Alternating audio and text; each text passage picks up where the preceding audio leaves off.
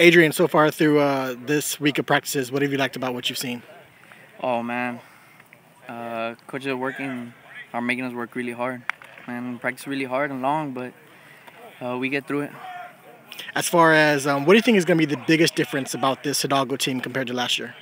Uh, like Peter said, the dedication, and man, we're bringing more intensity on the football field. We're hitting harder, running harder. We're stronger than ever. How is it easier for you guys? I know this y'all were under coach for the first time last year, and now this is going to his second year. What did y'all learn through off season, and what makes it easier going through practices this time around? This whole summer, we've been practicing to finish. Coach wants us to finish, so we work harder. Everything we have to finish harder than ever. Y'all are in a tough district again with Kingsville and Gruya. What are your thoughts about the district and about making the playoffs? I guess it'll be a third straight year in a row. Yeah. The district's pretty tough, but I think we could do it.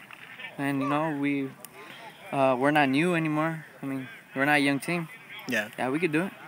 Where have you think y'all have grown the most compared to last year? Probably our strength.